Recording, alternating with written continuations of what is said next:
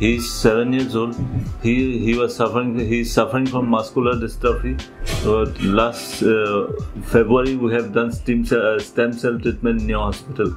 After the stem cell treatment, he has improved. He has improved in a while. His walking speed has increased. His toe walking has decreased a lot. And he has he falls frequently while walking previously, and now that has decreased considerably to a lot. Hardly falls around 1 or 2 times nowadays. After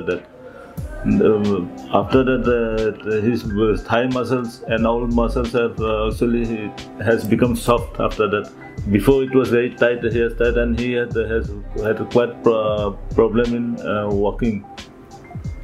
And as a result, his health also has improved after that.